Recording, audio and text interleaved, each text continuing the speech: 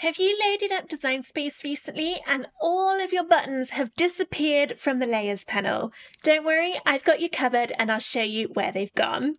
Hello and welcome to Craft with Sarah. In this video, we're going to take a look at the latest changes to Cricut Design Space as of around the middle of September 2025. A couple of weeks ago, I brought out a video on all of the changes at the end of August, and that's already out of date because there have been even more releases. Without any further ado, let's get straight into it. As of the date I'm recording this video, which is the 17th of September 2025, the changes I'm about to show you so far are only available in the beta version of Design Space. The exact version I'm using is version 9.34.92, and I'm in the beta version as you can see here. If you're in the live version or if you've got a different version number here, you probably won't see what I'm about to show you yet. Even if you are on the exact same one as me, 9.34.92 and beta, you still might not see these changes. Sometimes the updates can not show, even if you're running the version number where they should show. But if that is happening to you and you can't see the changes, just bear with it, keep with it, it will get there. Sometimes it takes a little while for it to catch up. Okay, so straight up, if you're used to Design Space, you'll be able to notice the difference. We are missing our buttons at the top of the Layers panel to allow us to ungroup, duplicate, and delete. And all the buttons at the bottom of the Layers panel are gone too. That's our slice, combine, attach, flatten, and contour. So where have they gone? Well, let's click on this design here. And then you can see they all appear contextually at the bottom of the layer that's been selected. Even though I've got this selected now, there's still nothing at the top or the bottom of the Layers panel. It looks like those are gone completely. Some of the buttons are now appearing underneath now I've clicked this. We've got the delete, we've got duplicate, attach, flatten, and ungroup. Now it's a little bit confusing because the buttons that are showing here is kind of a combination of some that were at the top of the Layers panel before and some at the bottom. Attach and flatten would have been at the bottom and the others at the top. And the order of them has changed. So you'll be used to seeing the ungroup button first and the delete at the end. And now they're the other way around. I keep clicking this delete button in this version instead of ungrouping. So it's going to take a little bit of a getting used to. But we're still missing the slice, the combine, and the contour. To get to those, you need to click on the pencil icon on the top left of the screen to open the More Tools menu. So I've clicked that and it's slid open this bar on the left-hand side. And within here are those other options I just mentioned. We're still missing some though. Slice is not there and contour is not there. That's because with this version, you now only see the options that are available to you based on what you've selected. I've selected a group, which you can see it's all grouped here. If I open it up, it's made up of lots of different layers. Because I've selected a group, that means I can't slice. Even if the slice button was there, I couldn't use it because you can only use slice if you have exactly 2 layers selected, and I've got much more than 2. Likewise with contour, you can only contour when you have 1 layer selected, and again, I've got lots. So let's see what happens if we ungroup the layers. I'll click away and then just click on one of these layers. Now I've only got 1 selected. Now I'm seeing different options along the bottom here. I can no longer group this. I've only got 1 thing selected, so there's no point in grouping just 1 thing. And I can't attach it to anything else because, again, only 1 layer selected. What's interesting is that I can't flatten it, which would be to turn it into a print then cut image. I would have thought that should still appear. However, I suppose I could do it by going into the drop down here and changing it to print then cut. That effectively is kind of doing the same thing.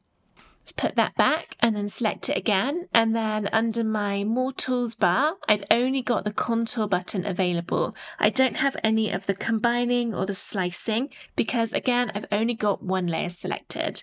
If I select another layer by pressing Shift on my keyboard and choosing another one over here, now more buttons have appeared.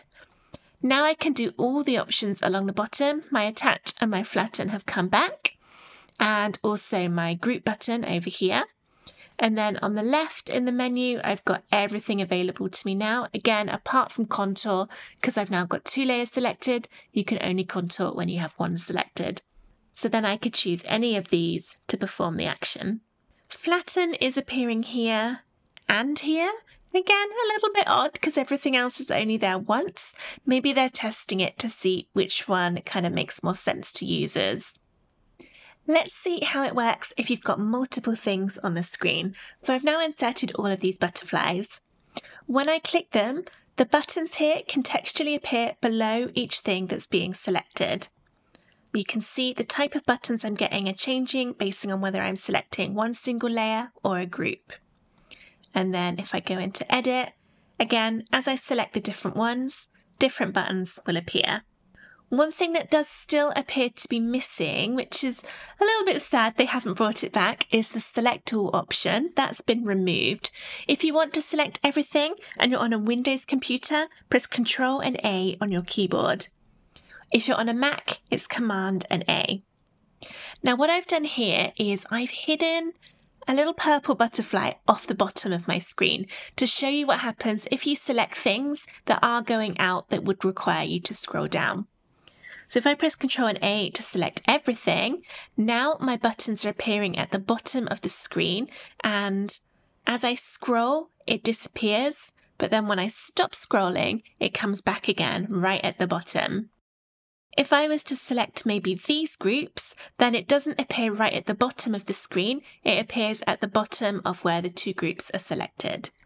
But if I had, let's say, that one and that one, because I've got to scroll, it's right at the bottom, even if I'm at the bit nearer the top. It's a little hard to see when it's at the bottom. It's quite small and a little bit distracting maybe that it disappears and comes back again. But as with all of the recent changes, including all the ones I went through in my previous video with the August updates, I think it's something that we'll get used to over time. Let me know in the comments what you think about these changes. Do you like them? Do you not like them? Are there things that you would change? I'd love to know what you think. If you're using any of these changes and you are having issues, maybe you found some bugs or something not quite working, or if you just want to give feedback to Cricut about the changes, what you can do is click on your name over on the top right and then click Report Issue. And you can then describe anything that you're having problems with, if there are any bugs, or even just things that you're finding difficult to use, or any features that are missing, for example, that select all feature. Give it a title, select category, describe it in as much detail as you can, and you can upload a picture or take a screenshot as well. A slight little note that I'm sure I probably don't have to say, but I'm going to say it anyway, is to remember that the person who's reading this report is probably not the person that's been responsible for these changes, so please be polite and respectful when you're writing your messages. I've submitted several of these over the last couple of weeks, and every time I've submitted it, I have had a reply back from a customer service representative. So that has been really helpful to know that what I'm sending is being read and being understood. So if you are wanting to give feedback, this is a great way to do that to make sure it does get to Cricut. All right, so that's it. I've tried to keep things a bit quicker this time than that last updates video and just focus on where all the buttons in the layers panel have gone in Cricut Design Space. I hope that this video has been helpful to explain the latest changes in the beta version of Design Space, and if and when it goes live, hopefully this will be helpful then too.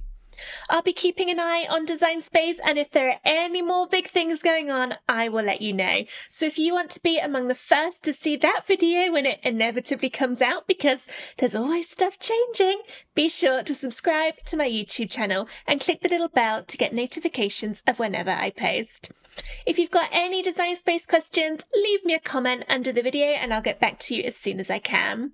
Thank you so much for watching. Bye!